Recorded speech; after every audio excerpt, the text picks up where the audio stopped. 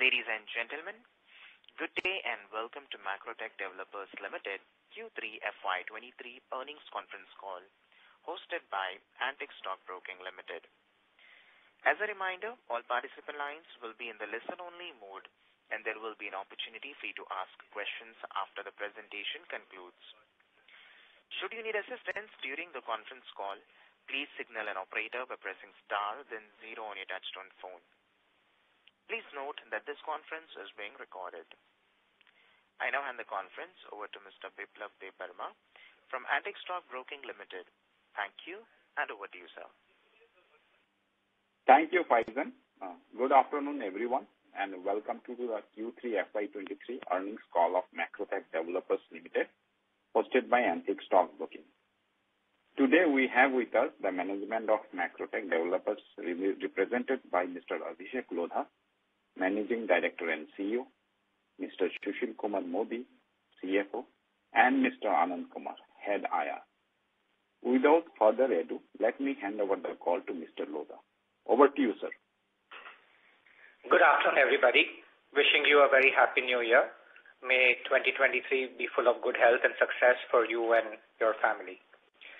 Amidst all the global uncertainty of how high inflation can get to, how higher can interest rates go, how deep or how long can a recession in the developed world be, we ended yet another stable quarter in the direction of achieving a consistent, counter-cyclical growth trajectory for our company. Worries that interest rates are getting uncomfortably higher in India for home loan borrowers, home prices are rising up rapidly, and tailwinds witnessed in the last couple of years will disappear or even turn into headwinds are coming unfounded. As a strategy, we have adopted the policy of reasonable pricing, and that basically means that at all times we will try and ensure that home price growth remains below wage and salary growth. YTD price growth has been about 5%, in line with our original guidance of 5 to 6% price growth for the full year. And we remain completely convinced that our thesis on the benefits of keeping price growth below wage growth and expanding the market will play out strongly in the years to come. Additionally, we have also supported our home buyers, particularly in the affordable and mid-income segments, by taking on some of the burden of the increased mortgage rates, which has come at a very minimal cost to our P&L. With all that we have had, it has been quite a satisfactory quarter in terms of pre-sales, with record pre-sales of over 3,000 crores, exactly 3,035 crores, growing 16% year-on-year, which puts us well on track to meet our annual guidance. Equally, our new project addition has been more than satisfactory, well surpassing our guidance, and in the process ensuring growth in the quarters and years ahead. In spite of the significant investments in business development, we reduced our debt by 750 crores in this quarter. While we will achieve about 7,000 crores of net debt by the end of fiscal 23, we have shown that we can continue to grow while reducing debt, and this will be our theme for the next fiscal too. And we will continue to reduce our debt well below the peak limit, the limit or peak of 1 times of operating cash flow and 0.5 times equity debt that we've set for ourselves. Given the clear visibility of debt reductions, our debt ratings, credit ratings have continued to improve, leading to our borrowing cost further coming down by 80 bits to 9.7% from 10.5% at the start of the fiscal. This has to be seen in light of the 225 basis points hike by RBI in the same period. In any case, the balance sheet remains in an extremely comfortable and healthy position and only moving further in the right direction. Revenue and EBITDA had a year-on-year drop, but that is purely because of the revenue recognition method, which forces that revenue be recognized only for the projects which are completed in this quarter, which are really projects which were started maybe 2.5, 3 years ago. And the slightly lower margins were because of the fact that, again, India has asked for cost to be recognized in line with the spend in the current quarter, whereas the revenues are recognized in line with only completions in the current quarter. As discussed on earlier calls, the real KPIs of our performance are pre-sales, the embedded EBITDA margin, new business addition, and ESG performance. The P&L revenue and EBITDA tend to be a lagging indicator of the business health. A few highlights for your reference. As I mentioned, we had our best ever Q3 pre-sales at 3,035 crores, growing 16% year-on-year. This is the second consecutive quarter that we've achieved 3,000 crores of pre-sales, showcasing the strength of the brand. And actually, in the calendar year 2022, we had 3 quarters out of 4 where we did more than 3,000 crores of pre-sales, and our total pre-sales for the calendar year 2022 were actually over 12,000 crores, which is also ahead of our full year guidance for fiscal 23, which is at 11,500 crores. This only evidences the strength of the brand and the rising attraction that brand Lodha carries amongst the consumer. With the recurring strong performance in the first 3 quarters of the year, we have already achieved pre-sales of 9,036 crores, which is higher than the pre-sales for the full year of fiscal 22, registering therefore a 62% year-on-year growth. In line with our commitment to provide more transparency, we started disclosing the profitability of our new pre-sales done since the last quarter. We believe that this would help our stakeholders and the financial community to also get a better sense not only on the trajectory of top-line growth, but also on the underlying profitability of the same. This embedded EBITDA margin, which for this quarter now stands at is at about 31% of our pre-sales. The same for 9 months of FY23 is at approximately 33%. The embedded EBITDA margin was achieved with nearly 1/3 of sales coming from our joint development projects.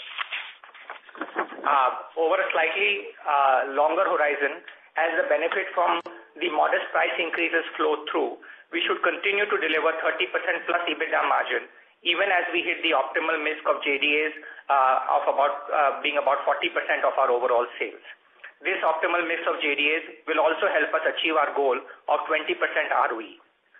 Based on this embedded EBITDA, one can derive the pro forma P&L for the quarter based on the pre-sales, and looking at the embedded EBITDA of 33% for the pre-sales in the 9 months up to fiscal 23, and then taking into account the cost of finance as well as a very modest cost of depreciation, etc., and are assuming the tax rate at around 25%, we can see that the underlying profitability of the business for the full year is likely to be in the range of about 1,900 crores of PAT.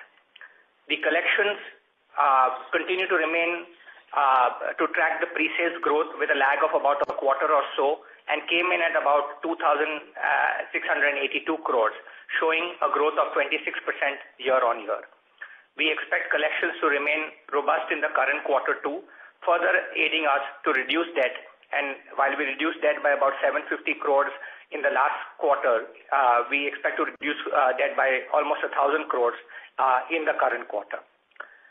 In terms of additional updates outside our core residential business, on the UK front, the repatriation of the monies coming back from London continues apace. In addition to 100 crores which was repatriated in quarter 2 of the current fiscal, we had approximately 155 crores further repatriated in the quarter 3 of fiscal 2023.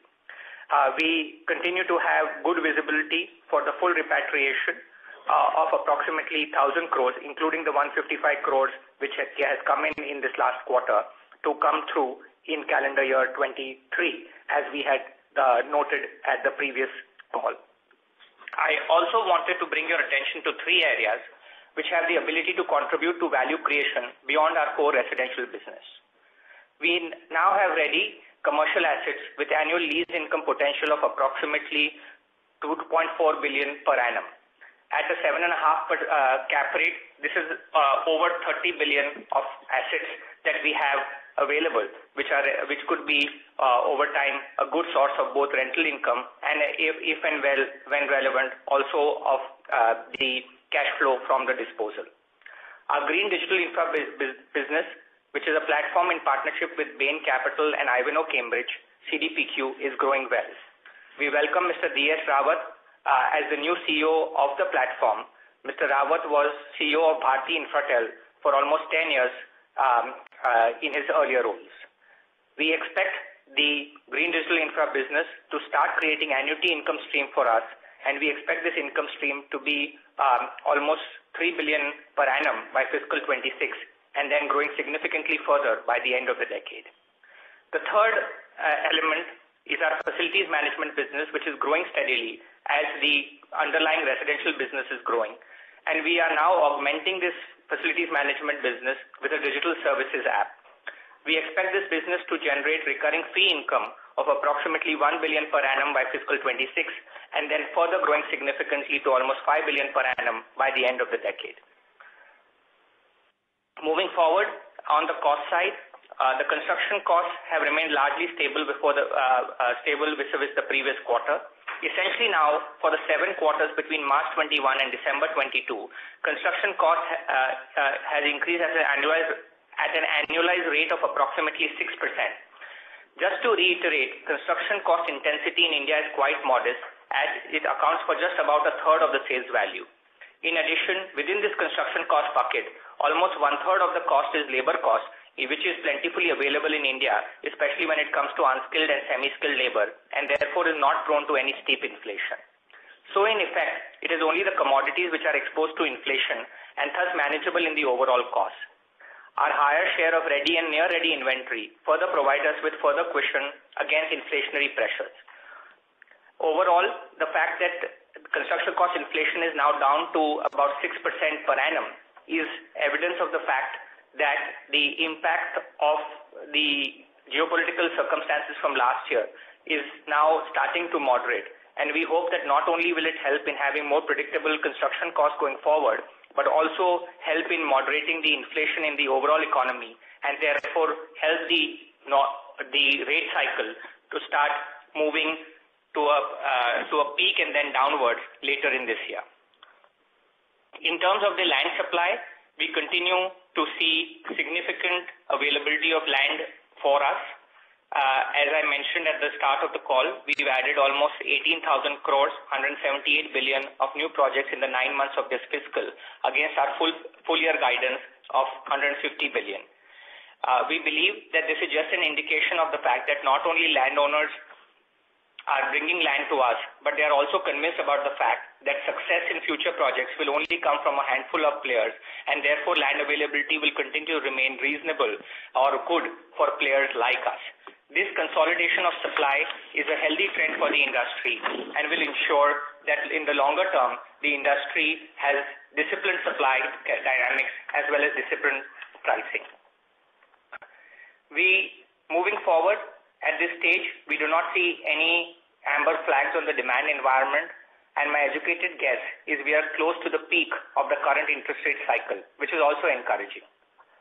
Almost all the parameters on our P&L and balance sheet are looking upwards and very promising. As a company very focused on ESG, in addition to our financial metrics, we are very proud of our continuing focus and performance on the ESG front. I am proud to inform you that we were rated as being amongst the top 1% of real estate companies across the world by S&P's Global Corporate Sustainability Assessment. We also received a 5-star rating from the Global Real Estate Sustainability Benchmark, GRESB, and that ranked us as the 3rd best developer in all of Asia. To dive deeper into the reasons for these recognitions and explain our future strategy in this regard, today we have with us the head of our ESG initiatives, On Abdullah, and our social impact lead, Mahika Shishodia. Before I hand over to them, I just want to provide a small capital market update as well. There has been no shortage of uncertainty and fragility here too, as it looks like so much attention has just gotten diverted towards China. In that environment, we have completed yet another important milestone in our journey with respect to capital markets.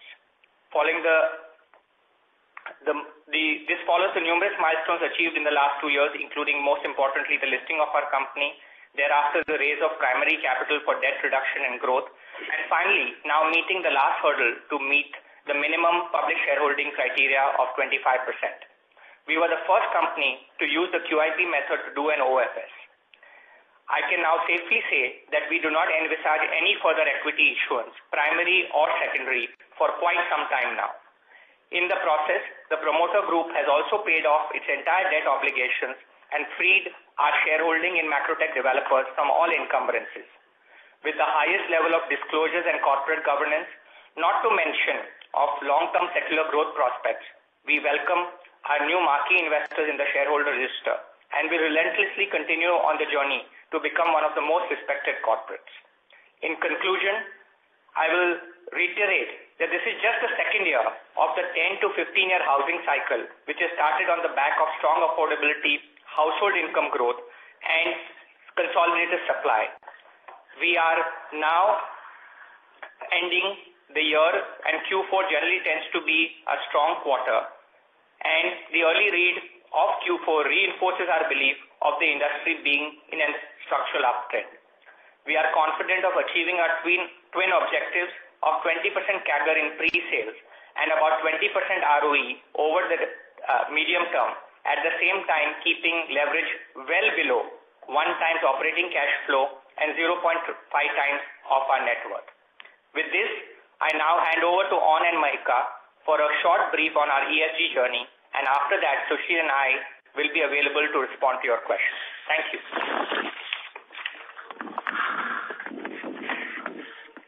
Thank you, Abhishek. Hello and good afternoon, everyone. Today, I would like to share our philosophy and performance on ESG. What we build today will last or even outlast this century, and it will see the environmental and socio-economic transition as it actually unfolds. Being a leader, we therefore shoulder a significant responsibility to do what is right, because that will determine that this transition is just, quick, and bodes well for all. So it is clear that growth of our business will actually be shaped to a large degree on how well we are able to converge our business goals with our ability to convert these risks into long-term value creation opportunities. And that's the basis of our do good, do well philosophy. Our projects are home to lakhs of residents. Projects like Palava are a unique template of sustainable urbanization in all aspects, including experiential to environmental to socio-economic, and we want to build upon that strength. Our environmental strategy is built on 2 pillars of decarbonization and resilience. You must have been aware of our 2035 operationally net zero target, which we are sure that we'll achieve earlier than that. We have been able to reduce our GHG emissions by more than 50% in last 5 years. Today, our construction stage energy use comes mostly from renewable sources. All our projects are being built as green projects, and through our ambitious initiative, that's Lodha Net Zero Urban Accelerator, which we have formed with Rocky Mountain Institute, who are a global think and do tank in the energy transition space. We are working on initiatives covering the entire spectrum of emissions in the built environment, all the way from embodied carbons to operational carbon to even the emissions beyond our operational boundary. We already treat 100% of wastewater and use it across our projects to enhance water resilience. We not only recharge the rainwater, but we enable its storage and use to lower our external water needs. We are working with experts to decipher the physical climate risks, thereby gaining the ability to take the right mitigation measures in right proportions. Our social strategy is currently focused on women empowerment, upskilling and education. We have an ambitious gender diversity goal, and that goes with our best people practices and our ardent focus on safety and well-being of people in our ecosystem.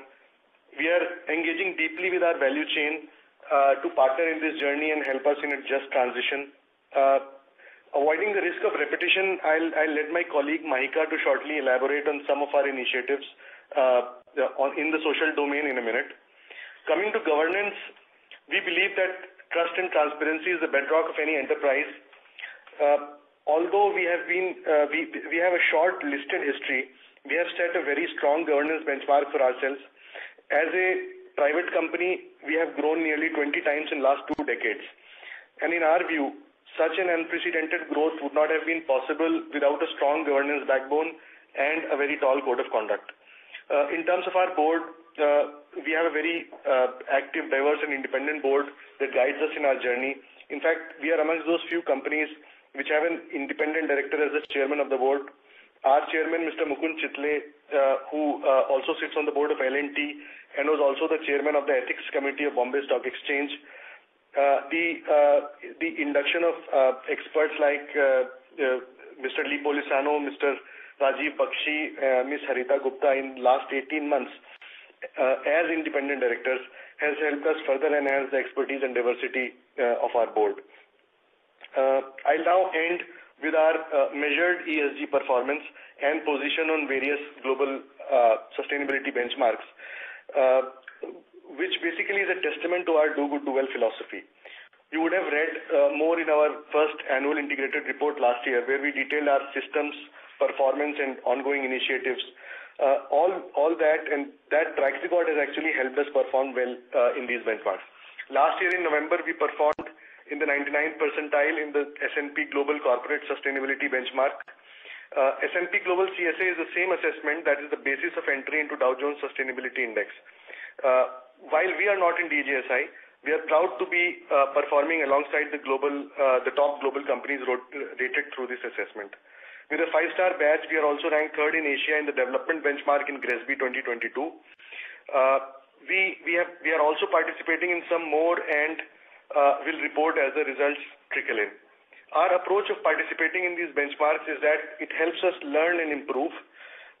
It helps us quantify our ESG and also aid in continuously enhancing our transparency.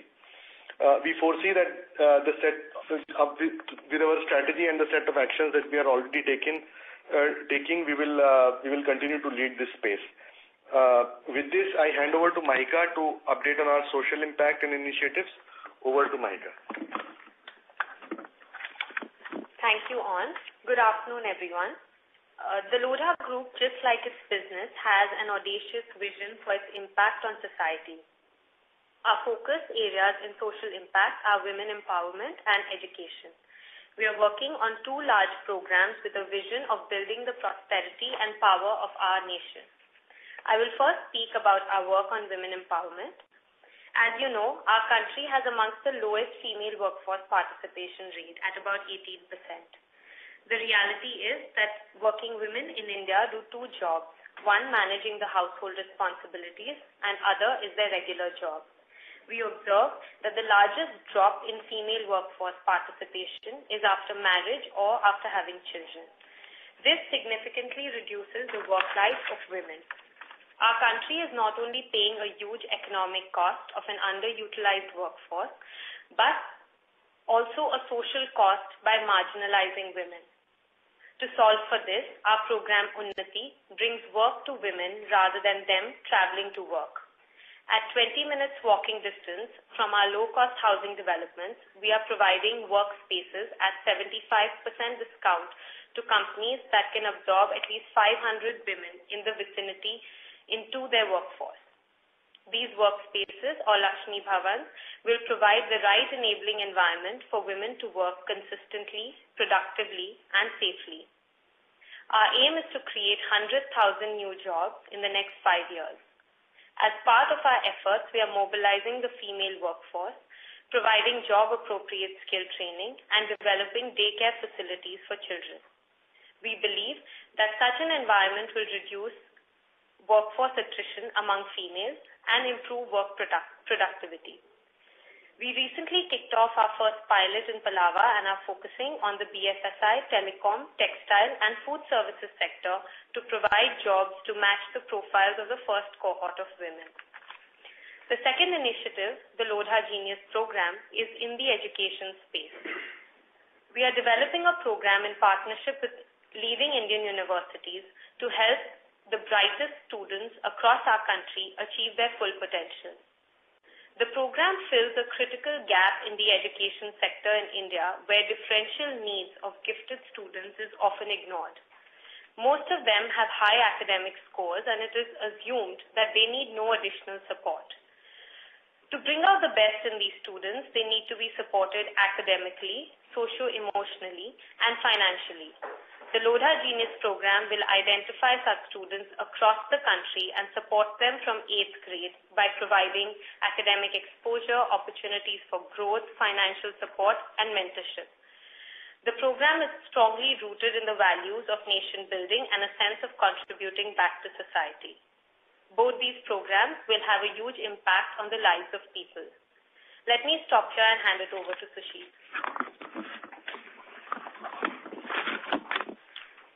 Thank you. Thanks, Ron, and thanks, Mahika. With that, I think we can, we can take all your questions or queries around the performance, please. Thank you very much. We will now begin the question and answer session. Anyone who wishes to ask a question may press star and 1 on the touchtone telephone. If you wish to remove yourself from the question queue, you may press star and 2. Participants are requested to use handsets while asking a question. Ladies and gentlemen, we will wait for a moment while the question queue assembles. Reminder to the participants, anyone who wishes to ask a question may press star and 1.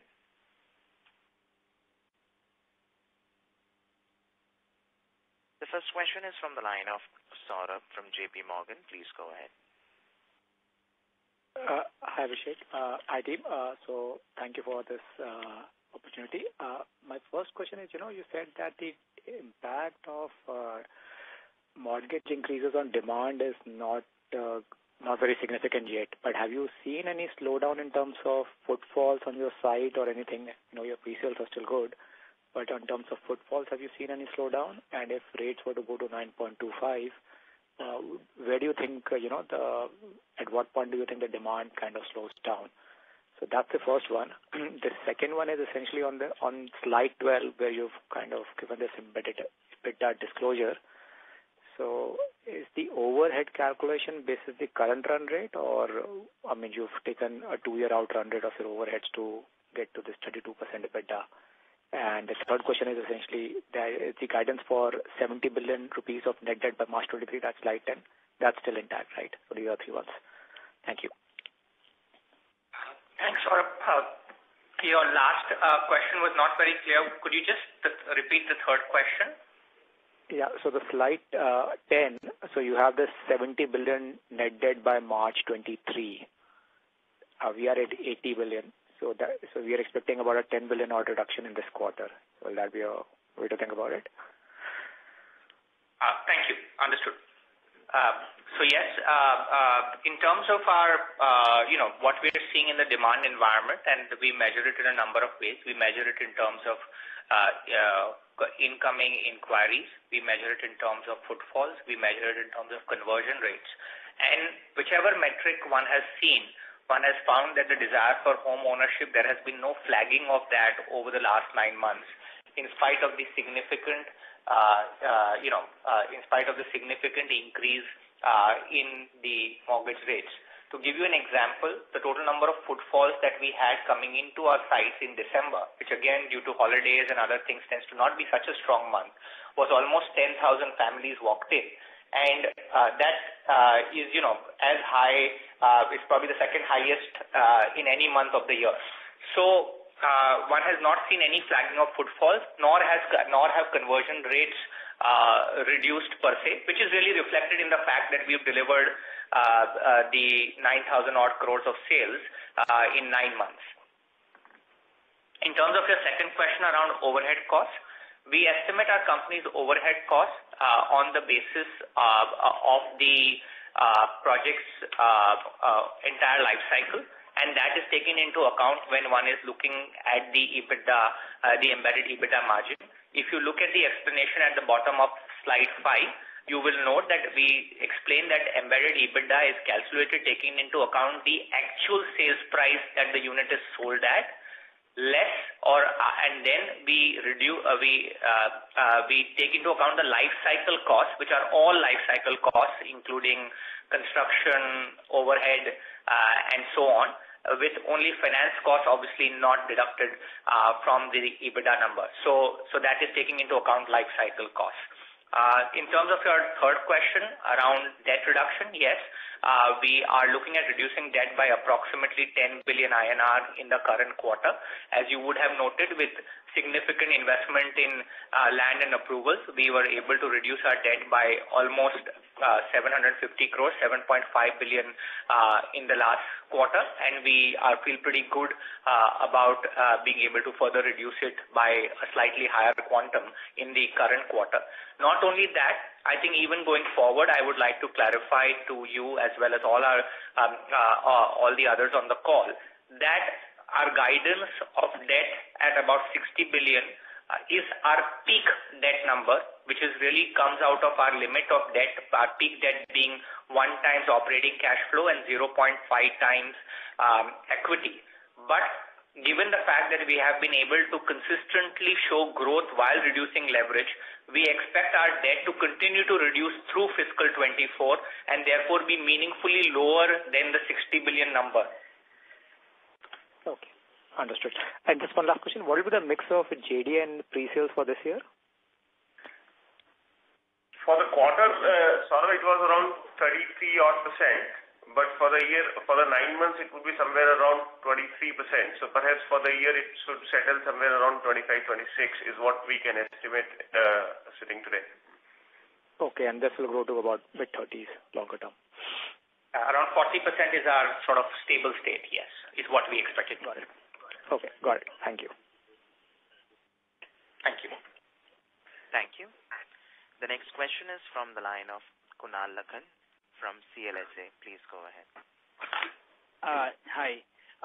So just a question on the guidance side. So we have done well on the pre-sales and we are likely to exceed for the full year.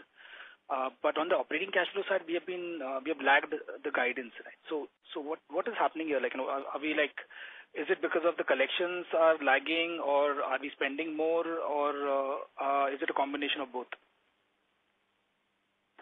So on a cash flow, actually we are reasonably tracking, as you would have seen, we have indicated too. So not that the cash flow we have any kind of negative adverse performance. It's just the kind of investment or the kind of business growth that is going hand in hand in tandem, which automatically then decides potentially from the cash flow how much the debt reduction happens. So it's just a function of that, and which is where we continue to remain confident that 1,000 crore minimum we would reduce in this running quarter. Sure. Just a related question on that. So the dividend policy that we had, right, set out last year or beginning of this year, said that 15 to 20% of the PAT you would pay out as dividends. Now, for the PAT purpose, would you consider the reported PAT, where you have the provisioning of 1,100 crores odd, or would you consider the adjusted PAT? So just trying to understand that. No, in all fairness, we would be looking for an adjusted PAT, taking out any extraordinary measures such as like this. But obviously, the policy suggests perhaps the max that we would be considering. How much we would be considering will be a function of, as is stated in the policy, equally our capital structure vis-a-vis the business growth that is ongoing. So as a combination of all of these, we will get to arrive at, in consultation with the board, a rightful number as dividend, which when we declare in any case, so that you note, would be kind of paid out more like September, October, because it will be more like a final dividend, so after the shareholders' approval. Sure. That's helpful. And lastly, on the accounting side, right, we say that our embedded EBITDA margin is better than the reported EBITDA because of the provisioning or because of the period costs. But just trying to understand this, right? We say whatever is getting recorded in our P&L, those projects must have also had their period costs, right? So if you're talking about 1.9 million square feet of deliveries against 2.3 million square feet of new launches, to which the period costs have been allocated to. So I'm just trying to understand, like, so more or less, over a period of time that should get netted off, right? So I mean, isn't that the way one should look at it? Yeah. So I think while the principle of what you're saying is absolutely correct, what has to be taken into account is the differential rate of growth. The current period costs are basis the fact that the organization is running at 11,500 crores plus sales run rate, and equally, construction and business development and all of those activities. In the over a medium term, obviously the embedded EBITDA margin that we are reporting and the adjusted EBITDA, which will actually be be in the P&L, they will converge. And if you see over the last few years, on an ongoing basis, our quarterly numbers when it comes to adjusted EBITDA are between the 30 and 35% range. So the percentage-wise, it will be the case. But when one looks at absolute numbers, because when one is looking at the period cost, it is an absolute quantum which is deducted from the lower revenue which is recognized. And that is what affects, that's why we say is that the P&L revenue and the P&L EBITDA are lagging indicators, whereas when one looks at the pre-sales and the embedded EBITDA, one can get a much more real-time picture of the performance of the business. So just so that you understand, in any case, our embedded EBITDA percentage that we are indicating is pretty much tracking the current performance as well. As you would have seen, adjusted EBITDA, even for be it 9 months or be it for the quarter, is in the range of around 32%, so pretty much on track. What you are not getting effectively is a flow-through of that EBITDA to the PAT, which is on account of our past capital structure being skewed towards debt, where the significant amount of interest got capitalized and gets hits the P&L included in the cost of projects. So as our trajectory on the net debt reduction continues, then effectively all of that kind of completely wipes out, and which is what, when you see the pro forma P&L, we have indicated for the current year, on an average debt that we would have for this current year, our interest cost, finance cost would be around 1,000 odd crore, and we have taken the entire 1,000 crore in the pro forma P&L, showing it coming into the P&L as is, and then what should be the PBT or a PAT. Sure. Thanks so much, and all the best. Thank you. The next question is from the line of Sameer Baisiwala from Morgan Stanley. Please go ahead. Thank you very much, and good afternoon to everyone. Abhishek, just on the new project acquisition side, JDA, how's the outlook for next 12 months, in the sense that is the space getting very competitive from a bidding point of view? And for the deals that you have done so far, what's the sort of a typical landowner? Is it an industrial, or if you can just share some light on that? Hi, Sameer. Sure. So our BD, what would I say? Our BD cup is flowing over as it stands right now. It's not only seen in terms of the quantum that we've been able to do in 9 months, but also in terms of what the pipeline is and how much of deal inflow is coming through. So very clearly, we see that we are quite the preferred choice, especially in our focus cities of Mumbai and Pune for joint development. And we are seeing a very steady pipeline there. In terms of your question around who are the providers of this land, yes. It's a wide mix. There are landowners, there are financial institutions who have historically been stuck with some assets. There are developers who are stressed, so it's a wide mix, as it has been over the last 20 months, as we have sort of added almost 30,000 crores plus of new projects. Okay, and at any point in time, Abhishek, are you thinking of reverting back to outright purchase of land? And for Bangalore, is there any update, and would JDA be the principal way of expansion over there? Sameer, in terms of Bangalore, we are in what we call the seed phase. The seed phase is where we do a few projects, deliver the projects.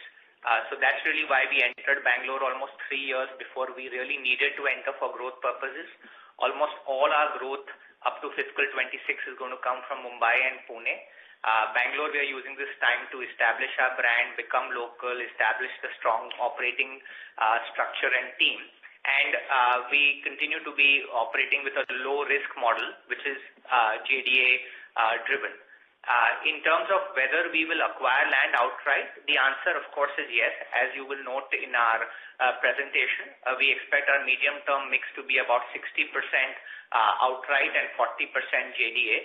So obviously, we are moving from a situation where we were almost 100% outright and are now slowly over the next 18 odd months going to get close to the 40% JDA mark. This will also be the time period in which we have, corrected our balance sheet through a combination of capital raise and operating cash flow generation. You saw last quarter, and in this year overall, we would reduce debt by almost 2,500 crores, which is all organic.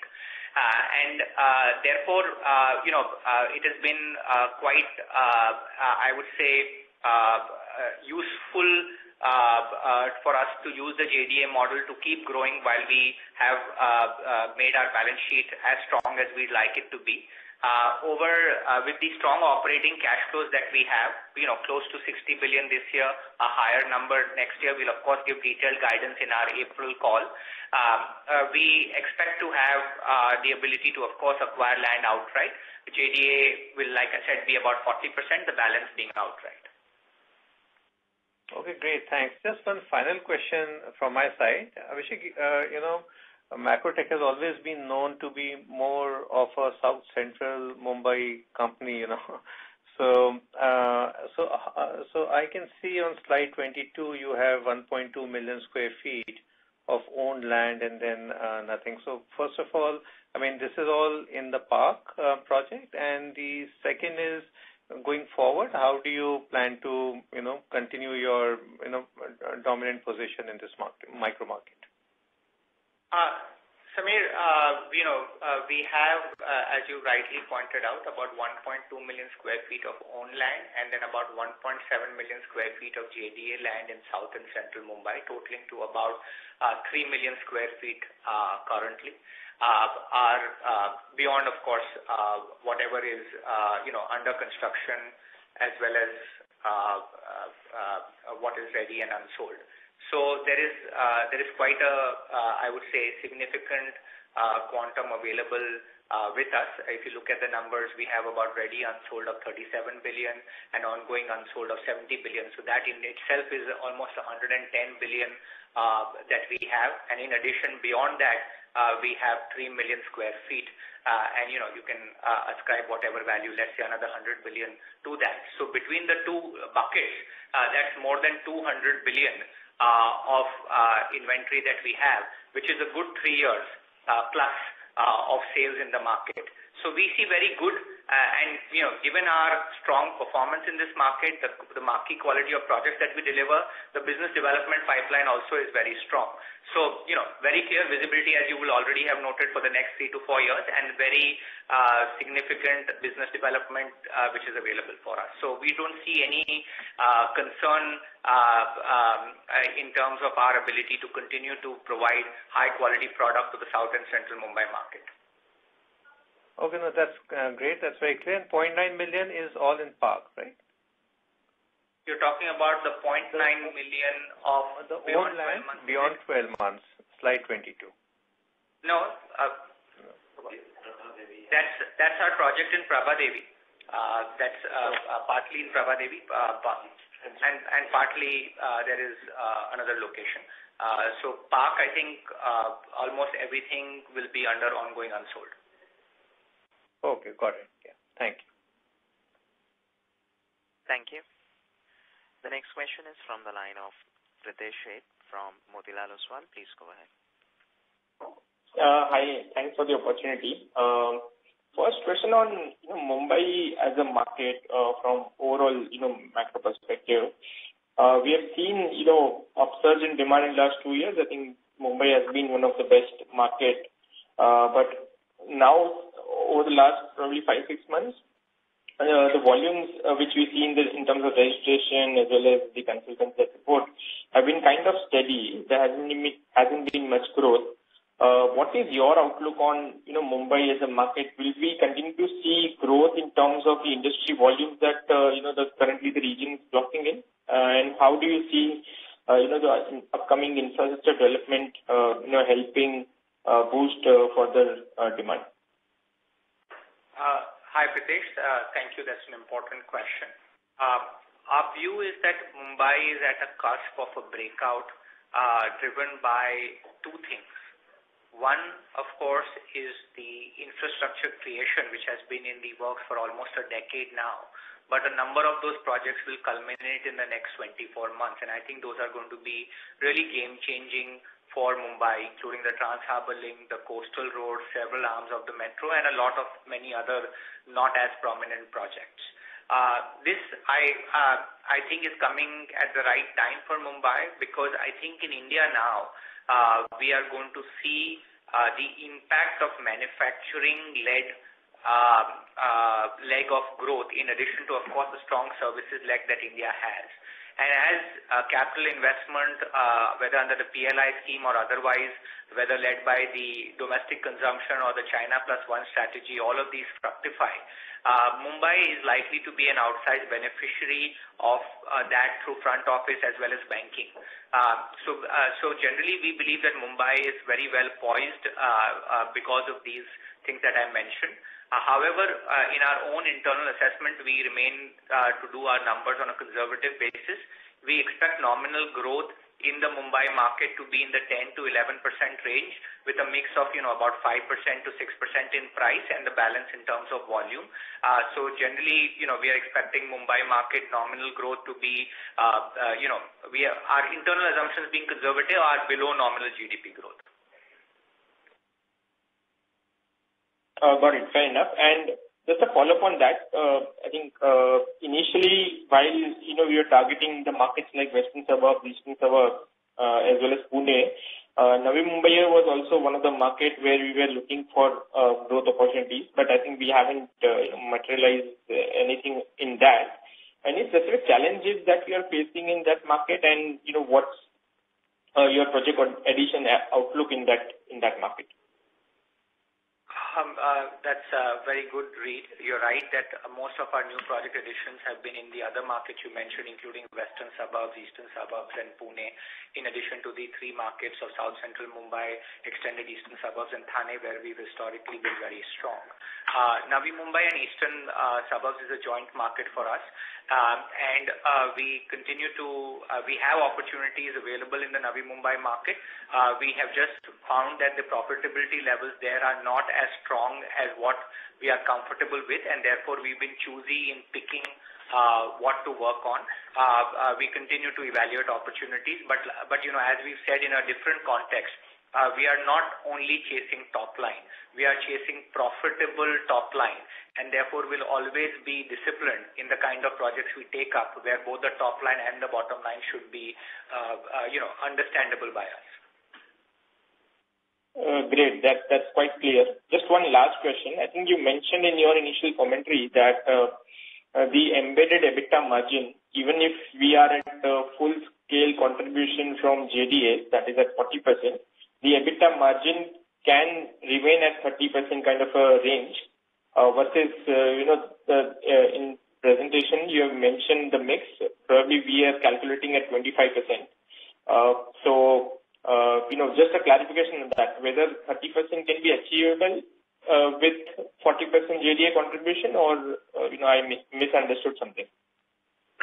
We do expect that even as the contribution from JDA stabilizes around 40%, that given a combination of our scale and therefore our ability to make sure that construction costs are continuing to be value engineered, and our overhead costs also, given the larger scale, are improving, plus the price growth that one is seeing in the marketplace, which adds to margin, we will be able to maintain the approximate 30%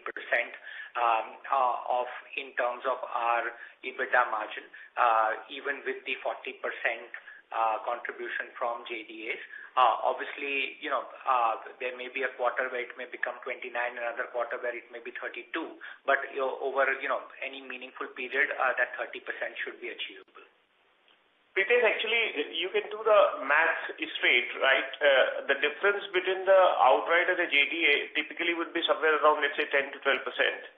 And if you just, extrapolate to the fact that we would have 25% of JDA mixed this year, and even if you go to the 40% in the FY24, that means incremental 15%. On that, if you take the 12% equation being played out, the differential between the two land model, the net impact would be somewhere around 2%. And that 2%, if you then look at from a price rise standpoint, price rise being around 5-6%, even if netted down with any construction cost inflationary impact, if at all has to further play out for any conservatism, you can safely see that that will get reasonably offset with the price rise, and thereby 30% in itself perhaps should not have any challenge, maybe even more. Great. That's what I wanted to clarify. Thanks for that answer, and all the best. That's it from my side. Thank you. The next question is from the line of Alpesh Thakkar from Antique Stock Broking Limited. Please go ahead. Hello. Thank you for taking my question. So my first question is kind of continuation from one of the previous questions that we had. So as we understand that, we are in the midst of a strong housing upcycle, and this comes with increased expectation of every stakeholder, including the landowners. So just want to make sure that how do we ensure that we still make reasonable returns on the projects that we get into? So what is the thought process behind that, and how do we ensure that we do not get into projects which are not really very profitable or meet our benchmarks? Alpesh, it's an important question. Two things you will have to take into consideration as you determine, how landowners are thinking about the situation. Point number one is that with the steady consolidation in the industry, while the quantum of land supply is the same or similar or may even get higher as prices move up, the number of takers of that land are limited. And therefore, the negotiating leverage or negotiating power is tilted towards those who are taking the land. That's one element. The other element, especially in the joint development model, is that the landowners continue to benefit from the upside in pricing. So they need not push hard on the percentage of revenue or profit that they would get, because in absolute terms, as the market strengthens, they will benefit from that upside too.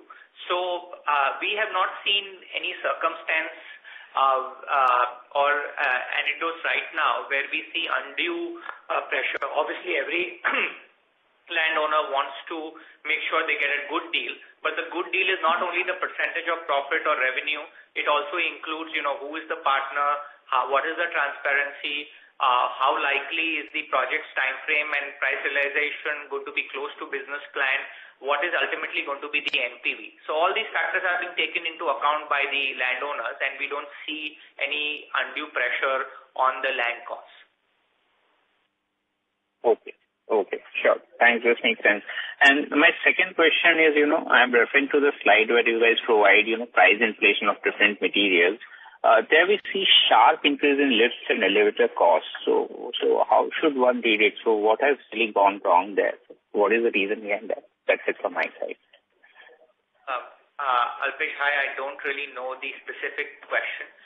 That's not an area specific answer. I can only guesstimate that given the lockdowns in China, and because China tends to be a provider of both input materials as well as finished goods in the elevator space, one may have seen a spike, and because it's a December 22 number, you may see that up to March 22 the impact was limited, but then suddenly you saw a much bigger impact in this period up to December 22. But we will do a deep dive and hopefully be able to give you an offline answer on that. Okay. Thanks a lot for the clarification. Yeah, that's it from my side. Thank you.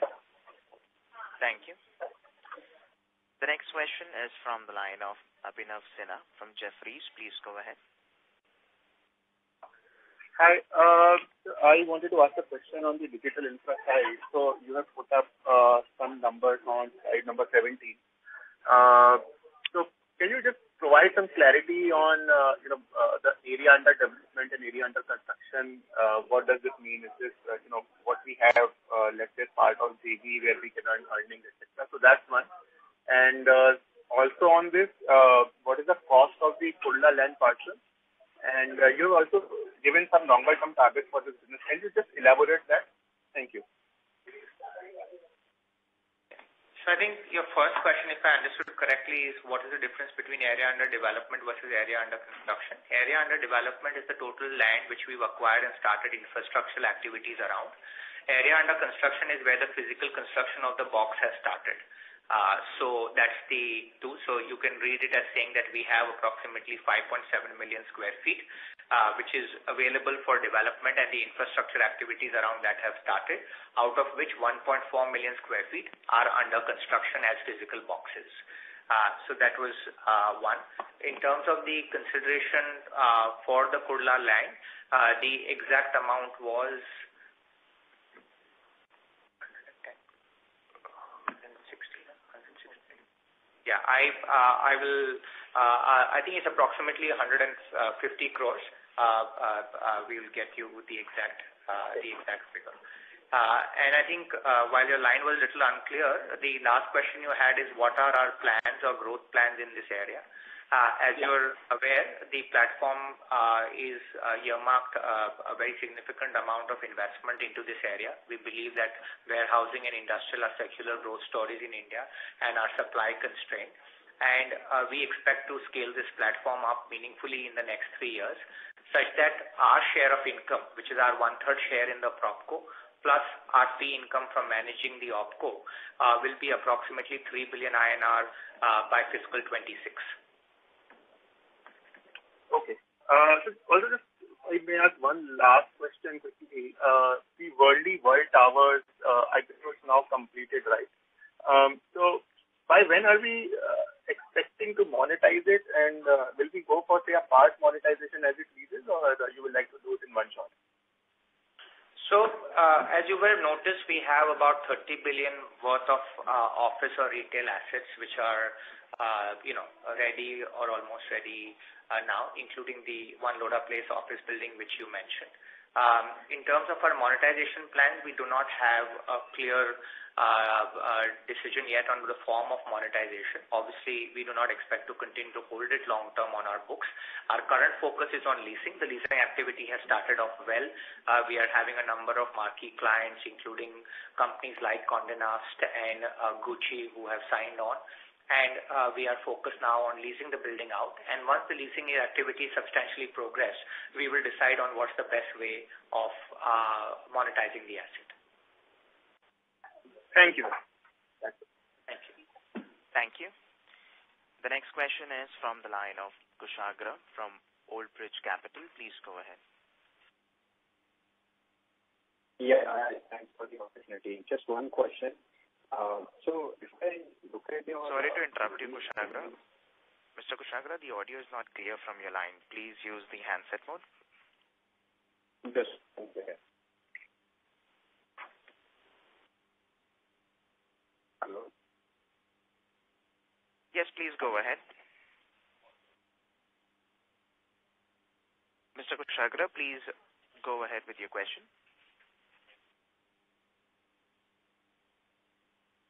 As there is no response from the current participant, we'll move on to the next question from the line of Parvez Qazi from Nuvama. Please go ahead. Hi, good afternoon, and thanks for taking my question. My question is regarding our township business. So what is the kind of resales that we saw from that segment in Q3, and what are the future launch pipeline in that segment? Thank you.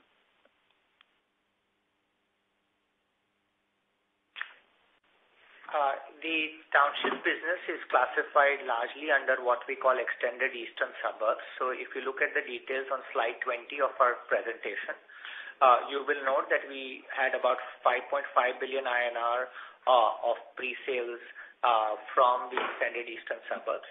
And we obviously have very significant land holdings in our developments there. The number for the 9 months so far is just under 17 billion INR. And we expect that segment will grow to over 22 billion INR or thereabouts for the full year. The launch pipeline is quite significant. For those who are in Mumbai, you may have even seen an ad this morning of a new segment, which is the Crown segment in Dombivli. And we continue to add in new segments, like including plotting, higher-end aspirational housing, the continuing mid-income housing under our CASA brand, then lower down more affordable housing under the Crown by Lodha brand. We're doing office spaces there in terms of for sale, Tata office sales. So we're seeing a number of different drivers of product on the product side. There's a lot of interesting and positive infrastructure activity in that area. The Thane-Dombivli link road is now physically complete and should be open for operations in the next 3 months, which will make Upper Thane just a 10-minute drive to Dombivli West Station. The Nasik, the Nagpur Samruddhi Mahamarg will also touch the Upper Thane project on one side, and that will make the drive from Upper Thane will basically become the gateway to Mumbai for all of northern Maharashtra. Similarly, in Palava, we have seen a lot of augmentation of roads. The Airoli tunnel work, it looks like it is quite a bit progress and will make Airoli a predictable 20 minutes away from Palava, which we expect to be a meaningful contributor to additional demand. And we also are seeing other activities. So overall, we feel quite bullish about the reset in the townships business, both helping reset in terms of pricing as well as in terms of volumes. And we do expect that maybe from fiscal 25 onwards, you will see a meaningful shift upwards in the total contribution from the townships business. Thank you. That's it from my side. Thank you. The next question is from the line of Kushagra from Old Bridge Capital. Please go ahead. Yeah, hi. Is this better now? Yes, sir. Okay, sure. Thanks. Thanks for the opportunity. Just one question. If I look at your JDA signings launch timeline on slide 15, and if I compare this with your earlier disclosures, just curious to know that majority of the timelines have sort of postponed. Like, for example, certain projects which were about to get launched in starting FY23 or mid of FY23 have been sort of postponed to FY24. I remember one of the key differentiating factors for JD signings which we have highlighted are the lower launch timelines from the date of signings, right? So, I mean, correct me if I'm wrong, should we read anything over there? No, I think, the fact is that if anything shifts by a month or 2 months, you will see it as shifting from fiscal 23 to fiscal 24 because you're in the last quarter of fiscal 23. So that's about it. We actually, if you look at it from our new projects launches, which is probably the better way to read what we are launching and what time it is taking to get us to launch, which is, I think, the previous slide number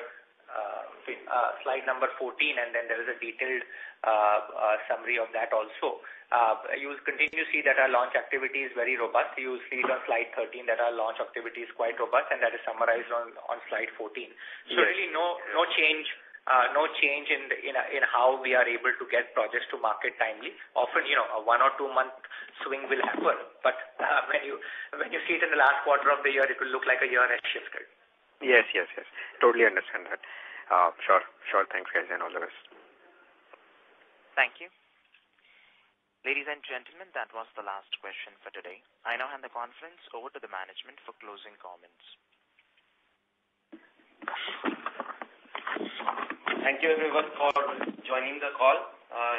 It was a pleasure to answer all your questions.